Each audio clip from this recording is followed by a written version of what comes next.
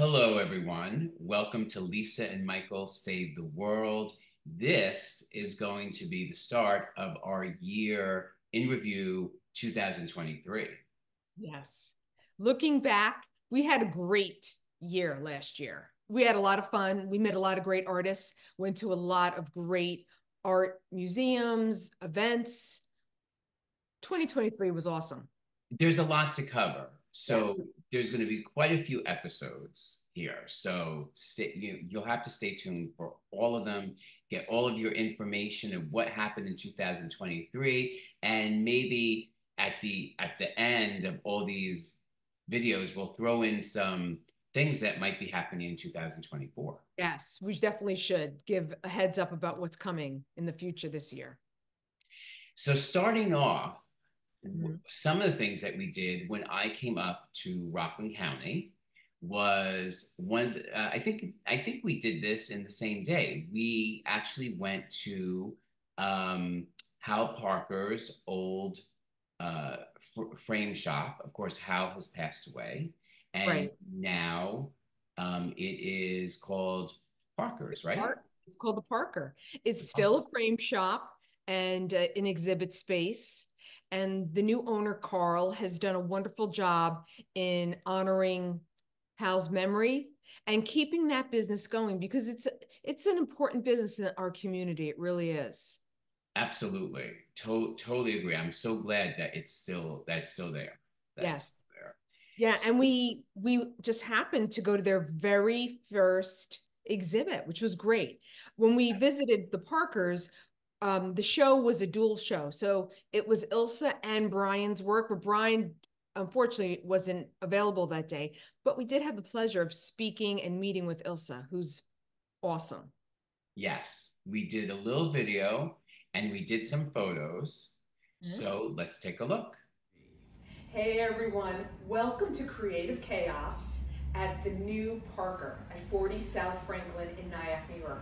Michael and I are checking out this kick-ass exhibit by Brian Hart and Ilsa Boyukas. So, are you ready? Three. I'm Michael Kraft, photographer of Lisa and Michael Save the World. And as Lisa just said, we are at the fabulous The Parker Frame Shop looking at this great show. There is so much to see here. So much color, right? And you know I'm a big fan of color. Lisa loves when I say, oh, I like the color. And there is. Let's see. If I had to pick some favorites, let's see. This is hard. This is like picking. I'm going to go here. Oh, right. And I'm going to go up there. We were just talking about this piece Yep. with Ilsa about it's a piece of a door that someone gave her to paint on. And what else? You know what? It's really tough to pick. This is really kind of cool. This kind of looks like, I don't know, like outer space. I don't know, outer space, Twilight Zone, kind of like Twilight Zone in color. It's definitely got mystic to me in it and magic. Yeah, yes, Yeah. exactly. It really, really does. And especially, I like that round piece up there. That's fantastic too. And also this other piece on wood. This on is top. this is one of those exhibits, the more you look at it, the more you see. There is, like I said, there is so much to see here. And there's another wall. We got to check that out. All right, so actually, let's have Lisa do the other wall. Hey everyone. So we're on the second wall of this exhibit of Creative Chaos. And this side, for me, has a different mood. It is really about color. It is the story of color, and then the artist throwing texture. It's amazing. And like we said before, the more you look at these pieces, the more they reveal to the viewer. And it's really an exciting, almost like 1-2 punch of composition and color. It's really what I said to Michael before, it's the perfect marriage. And I love these small, colorful, textural pieces. They are beautiful. And I really recommend that people come in and buy them, and don't buy one. You need more than one. They have to be together. Not all of them, but at least 2. Because they really play off each other. The other one that really gets me is this one. From a distance, it had a very non-representational feel, and then once I got closer, I see Mona Lisa, I see Spider-Man, I see a staircase. I love Greek it. statues. Absolutely. It's like an artist's Rorschach test or something. It's just fabulous. And the skull with the cats. Oh, the skull. That's a classic. That is just a classic image. So I just want to thank Brian and Ilsa for coming together, because their work together is powerful, and I really recommend everyone come to Creative Chaos and check it out before it's gone. Wasn't that great? That was a fun day, wasn't it? That was so much fun. Yes. I mean, great art, great people, doesn't get any better. Absolutely. And then our next up, that was a rainy day. Remember that? Yes. A bad, or as I call it, a bad hair day. Well, then after that, we stopped over at Roca. Yeah. Yeah, I love Roca. As you know, I've been going to Roca since I was a kid. Since I was a child, I attended classes there. So they really helped me to become the artist I am today. And they are still doing that for thousands of children and adult artists as well. Roca is a very special place. It is. And we had fun going through that exhibit. Yes. That and was, I'd like to mention their current executive director, Daly Flanagan, who, when you and I went, welcomed us with open arms and let us film. She was wonderful. Yes. Yes, that's right. Yes. Yeah, because I think she thought that probably no one was going to be coming in that day because it was. Yeah, because it was a bit of a yucky day. So let's take a look at some of the highlights from our visit there. Especially my favorite was. He still talks about this piece. I still talk about it. And it's a great piece, but yeah. Okay. Let's take a look. Yep. Go. So we are taking a look at this incredible artwork by G'day, who also happens to be the executive director of the Pomona Cultural Center. That's like a tongue twister. This is his, I guess, paying homage to The Scream by Munch. And we have been talking about this for how long now? Like, oh my 10 gosh, to 15 minutes? We love this piece so much. What an incredible interpretation of this iconic painting. It's unbelievable. Thank God Munch is dead, because he did a better job at it than Knocked Munch it out did. of the park. And you know, we don't want to insult Munch, but this is just, look at the color. Yeah. I mean, it's so much more. I think this is so much more intense. It's such than drama. the The additional figures in it. Oh in my God, the the whole thing. I can't even say enough about this. We love it. It's just brilliant. It's clever. Yeah. The use of color and composition, and G'day using, you know, his cultural background because he's from Bali. It's just magnificent.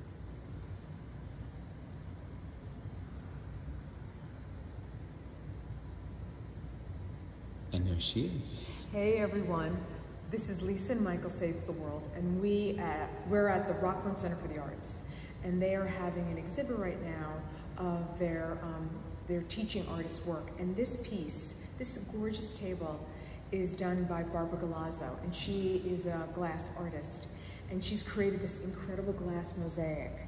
And it is the craftsmanship, the design, the choice of colors, just stunning. Stunning work. Yes. That is, talk about one of a kind. And look at, I mean, this is like, you need a table for your home? There you go. You get, what, 2, 3 bar stool kind of chairs, and you're set. And you have a piece of art in the middle of your house. So I am picking another piece by G'day, because this, I think you've become G'day's #1 fan. This, again, Yeah, like, it's all right, great. now, of course, this is based on, well, that we know of, based on, and we worked the way that we saw his other piece, but this is just also, like, look at the detail in this. And, you know, there's so much to see. We have fish, we have frogs, we have flowers, we have birds. The more you look at it, the more you see that the story keeps on. The story just keeps unfolding. I mean, the trees almost look like they're alive. Like this looks like an eye to me here, you know? It's great. He is just absolutely incredible. Yeah. Really, really incredible. Cheers to him. Yes. Yeah, absolutely.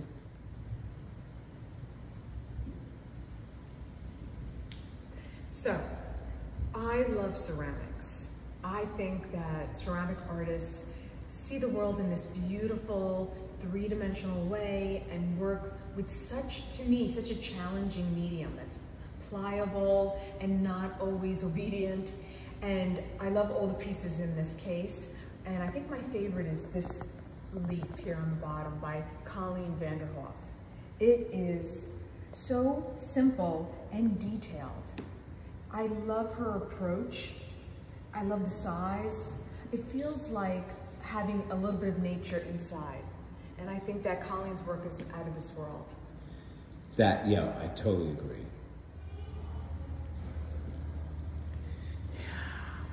This I am really, really impressed by. Marlene Crum Sanders. I just love this whole ribbon effect. And this is the second piece that we've seen of hers in this incredible exhibit. And I just love the color, and here we go with the color. Lisa loves how I describe the color. But just the way that this reminds me of like, wasn't there a ribbon candy when we were kids?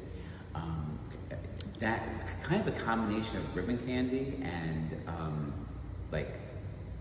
there was also like a stringy kind of candy, but everything comes down to food with me, what can I say? But yeah, this is really, just love it. I love it too. Absolutely love this piece. And I love this piece. This is by artist John Rossis, and I fell in love with it the minute we walked into the gallery. I love the boldness of it, I love the use of line, and I love the restriction. You're always talking about color, Michael. I love the restriction of color. I love it. It's a very limited color palette, and it still has an incredible power to it. So thank you, John Rossis. That was a great show. And I have to tell you, it kind of surprised me a little bit, because a lot of times when you go to exhibits by the faculty, it's not always, impressive. This was beyond impressive. I mean, I know your favorite piece is by Gaudet, but there were a lot of brilliant pieces by this faculty. So you can see the caliber of teachers that they have at this institution. It makes a difference. It really does. And did I mention my favorite piece was by Hey, you know what? It was awesome. It was really, really awesome. Yeah. So that concludes our first video year-in review 2023. Wait, year-end review. Is this an omen of what 2024 is going to be like with you? Of course it is. It always is. It's always the same. It never changes.